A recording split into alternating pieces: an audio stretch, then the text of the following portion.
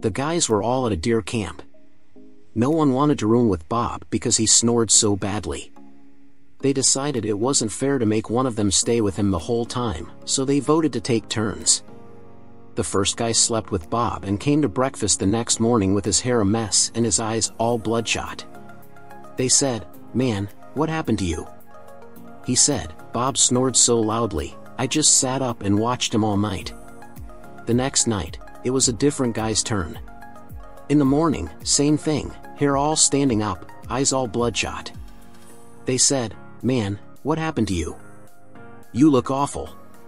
He said, "Man, Bob shakes the roof with his snoring. I watched him all night." The third night was Fred's turn. Fred was a tanned, older cowboy, a man's man. The next morning, he came to breakfast bright-eyed and bushy-tailed. "Good morning," he said. They couldn't believe it. They said, "Man, what happened?" He said, "Well, we got ready for bed. I went and tucked Bob into bed, patted him on the back, and kissed him good night. Bob sat up and watched me all night.